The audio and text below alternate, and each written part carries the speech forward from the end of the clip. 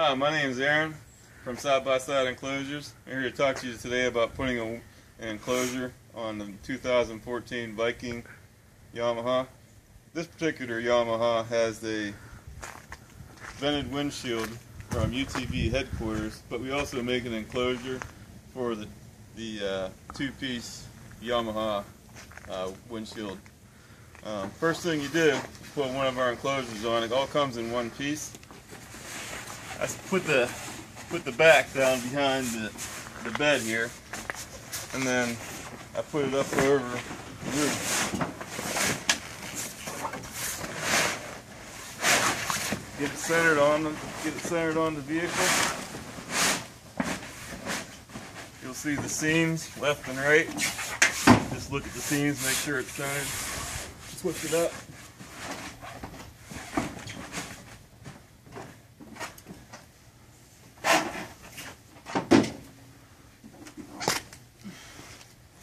And the first thing you'll notice when you get your enclosure is you'll have Velcro that's stuck to each one of these sections here.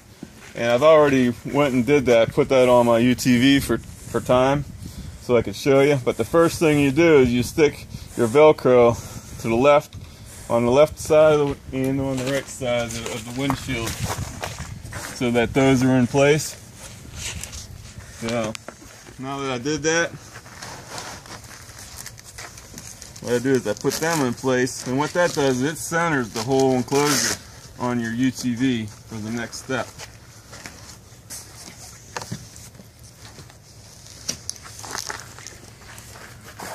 So I get those all attached.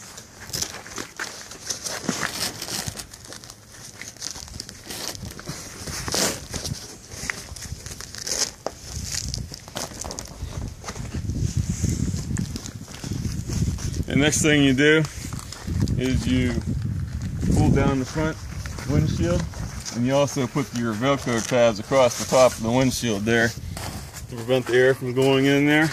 Gonna prevent that from flapping in the wind. So once you do that,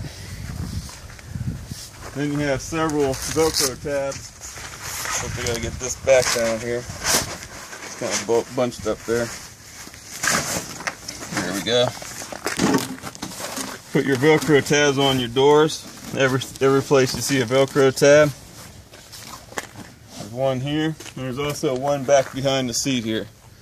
It only takes probably 15 minutes, 20 minutes for the first install.